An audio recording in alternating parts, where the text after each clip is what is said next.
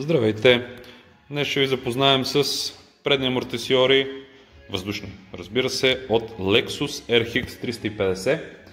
Печално известни с това, че много тропат.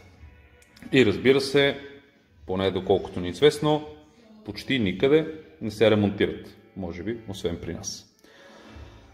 Клипчето го правим, защото обещахме на няколко клиента да им покажем какви са им проблемите на тези амортисьори. Първото и едно от най-известните неща е лагера в опората. Тоест, това нещо се върти, тук се захваща копето на автомобила, това е амортисьора, по време на използване амортисьора се върти, като съответно тук има лагер и тампон. Това нещо се разбива. Ето, в смисъл, вижда се как играе. Като се разбие, започва да тропа. Хубаво, но в повечето случаи след оправянето на тези лагери не се оправя тропането. Какво представлява? Ето го, едно демонтирано такова нещо, лагерчето отдолу.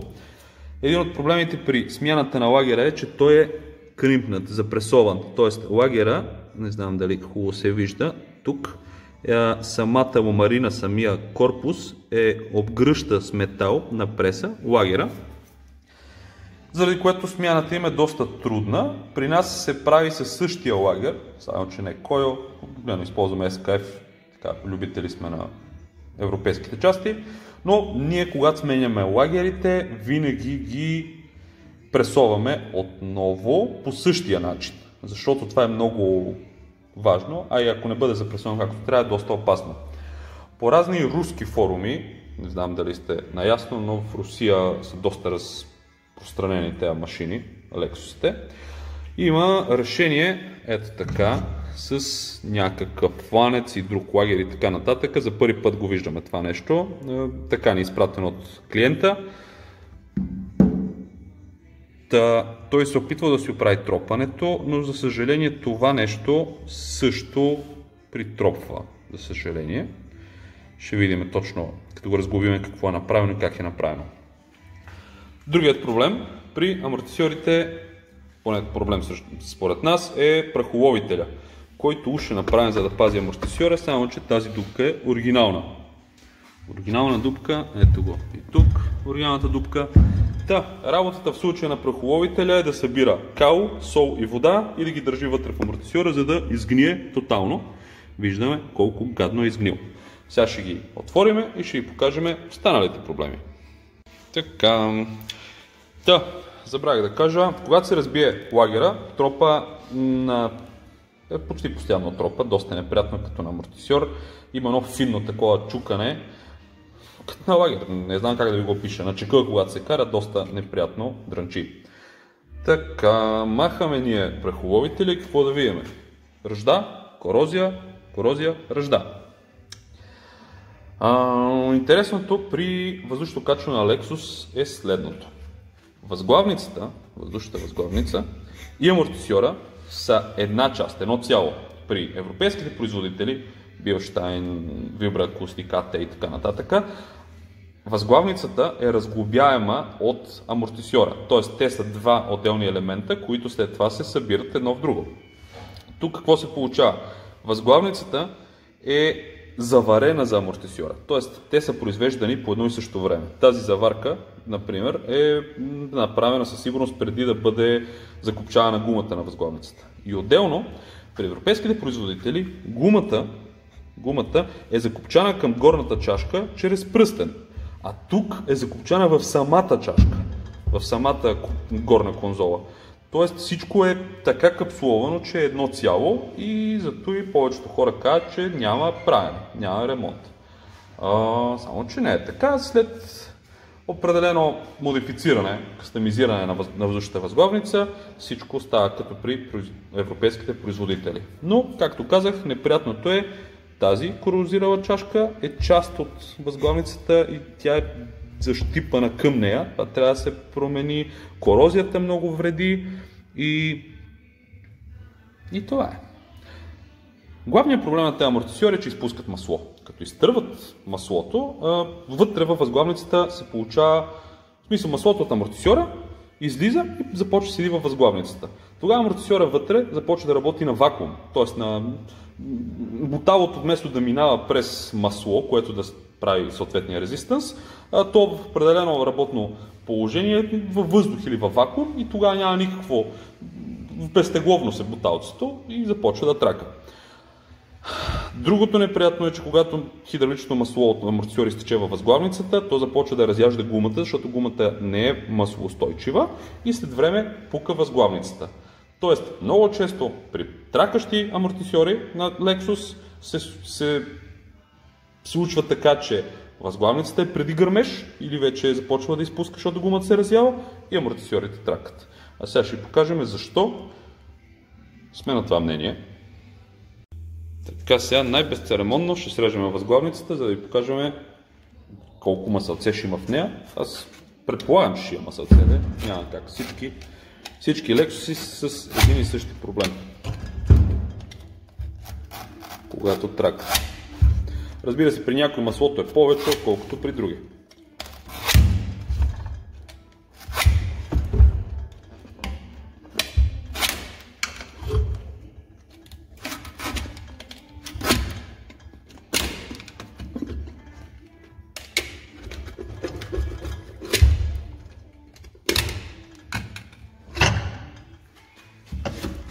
И какво има тук? Боза. Да, и да видим и тук. Амортисьора е яко протекал и заради това се разтропал, защото маслото вече е във възглавницата и вместо да работи това масло, то единството, което прави е да разяжда гумата. Проблема на амортисьорите е масления семеринг, който е умишлено така конципиран от KYB, производителя на амортисьорите, че да не държи много. И тук идва момента, в който хора, които са си позволили лукса да купат чисто нови такива оригинални, кратко след това започват да недоволничат, че отново тропат. Защото просто така са подбрани маслените семеринги, че да изтърват маслото. Те не, че не са качествени, а са така проектирани, че да се наложи често да си купувате чисто нови амортисьори. Хем не се ремонтират, уж, хем са направени да не държат много, за да се налага да си купувате отново и отново и отново.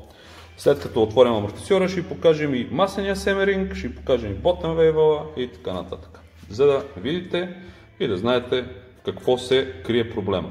Но де факто този амортисьор, след като не е с цялото си масло вътре, движейки се напред-назад, има работно положение, в което буталото работи на въздуха, не на масло и тогава е в безтегловност. Тогава се чува въпросното тракане, тропане, чукане или както ще да го наричаме. Правим динамометричен тест на амортисьора преди ремонта,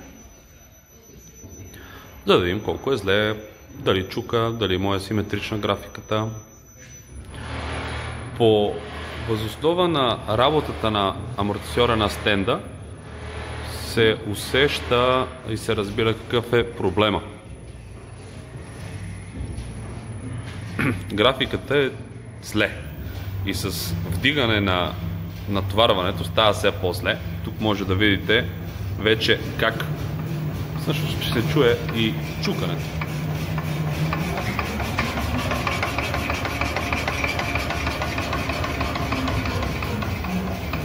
Така, а графиката е ужасна. Не се е налагало да обяснява, но по принцип на един амортисьор, колкото по-симетрична графиката, Force versus Displacement, толкова по-добре работи. Тук нещата са доста на елипса. Примерно тази страна не е симетрична с тази, де-факто са на кръст е симетричността, което показва, че амортисьор е доста зле, доста мек и работи точно когато не трябва. Това се случва, когато вече няма достатъчно газ и масло вътре, а ние видяхме защо няма масло. До после. Така, ето ни, отворили сме двата амортисьора. Така, те са dual tube амортисьори, т.е. в тялото има още една тръба и в тази тръба е вече буталото, стеблото заедно с буталото. Тази тръба е пълна с масло и буталото, както тук се вижда на другия амортисьор, се мести навътре и навън. През тези дупки минава маслото. Тоест от тук се движи навътре и навън. И маслото, минайки през дупките, създава съпротивление. Когато обаче маслото го няма, не създава никакво съпротивление и става белята. Отделно, част от маслото излиза във външната камера през наречения долен клапан, ботън вейл или така нататък, през който също има клапанчета. Какви клапанчета? Има като ламели, ето такъв тип, такова нещо. Много финни шайбички, които обаче са разлика в микроните ги променя много характеристиката на амортисьора. В смисъл, тази шайбичка по време на работа се огъва, ето така. Маслото е огъва. И когато малко остарее, т.е. имаме умора на материала, само заради това нещо отново започва да има проблеми от къмчукане или неправилна работа на амортисьора. Тоест, изключително финни са и зато и стават само оригинални части. Изключително финна работа е един амортисьор. Дори да се направят конструктивно еднакви части, ако има малко разлика в материал, закалка или каквото и да било, нещата отиват по дяволите. Преди малко между другото се чух и с собственика на амортисьорите, те са ни изпратени от Козлодуй, и тък му обяснявам за тази финна работа, защото си мисля, че нашата работа е някаква сложна, и да го питах какво работи, каква му е професията, той вика: аз карам ядрен реактор.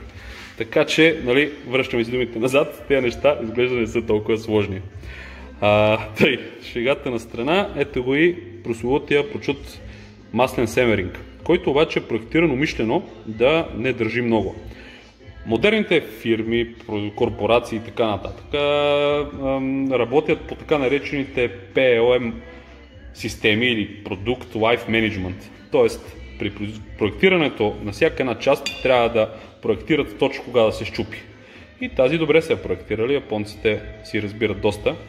Новия семеринг изглежда подобен, но не е същия. Той е дело на CTF и като форма е почти идентичен, като качество, разбира се, и като оразмеряване, и като функция е 10 пъти по-добре. И още нещо важно, при ремонта на тези амортисьори, както казахме, трябва да се промени въздушната възглавница, защото самата въздушна възглавница е заварена към амортисьора. Тоест, ние след това правим въздушната възглавница да може да се разглаби от амортисьора и изобщо, за да стигнем до ремонт на амортисьора, трябва да разглобим и възглавницата. Тоест, ремонт на амортисьора при този автомобил винаги изисква и ремонт на въздушната възглавница. Това, разбира се, не е много голяма трагедия, защото ремонт на амортисьора винаги се налага заради изтекал амортисьор, а винаги изтеклият амортисьор е причина за разядена гума на възглавницата, което със сигурност значи проблеми с възглавницата. Тоест, тръгнете ли ремонтирате такова нещо, лагерчета на опората, амортисьор и възглавница. Иначе не се получават нещата.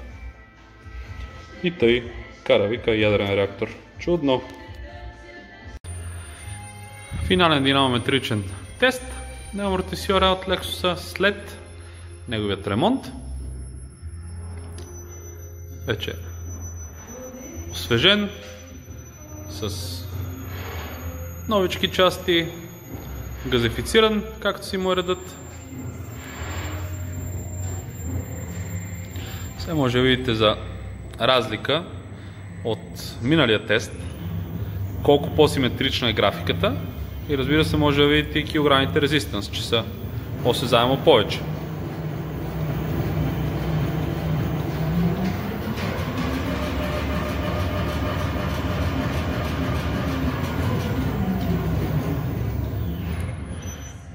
Така, амортисьора е готов за дълга употреба.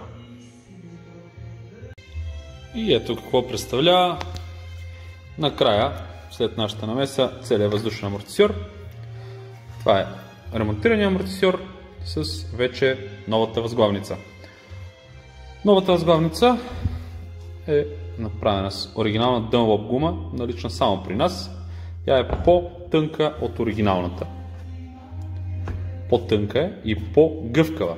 Идеята е, че тежината на автомобила при въздушната възглавница се носи от оплетката, която при Dunlop е кевларена, и когато оплетката е по-сериозна, можем да си позволим по-тънка и по-гъвкава гума, която пък съответно няма да се напуква в студа толкова. Тоест хем държи повече на натоварване, хем е по-гъвкава и държи повече на атмосферни условия.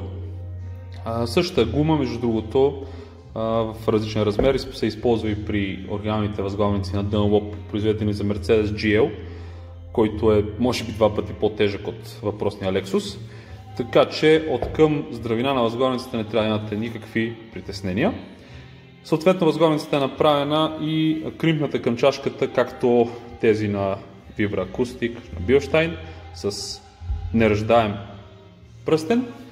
И тази възглавница вече може да бъде ремонтирана отделно от амортисьора. Не дай си Боже, ако нещо стане.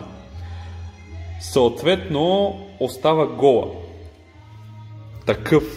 Такова състояние ще бъде монтирана на колата, без прахоловителя, защото както в началото ви показахме, прахоловителя единството, което прави е да събира кал в себе си и да гние. Ето колко ръжда има по старата възглавница. Така както казахме, остава гола възглавницата, както всъщност при Lexus LS серията. Скоро ви показахме снимки клипче на Lexus LS 400 или 460 ще ви изложа, където от Lexus са направили точно същото решение с гола възглавница и всичко е окей. Това е, надявам се повечето неща да са ясни. Относно услугата ни, която предлагаме за ремонт, всичко това показано си има гаранция, всичко както трябва и съм сигурен, че ако ни се доверите, ще останете доволни. Всичко добро!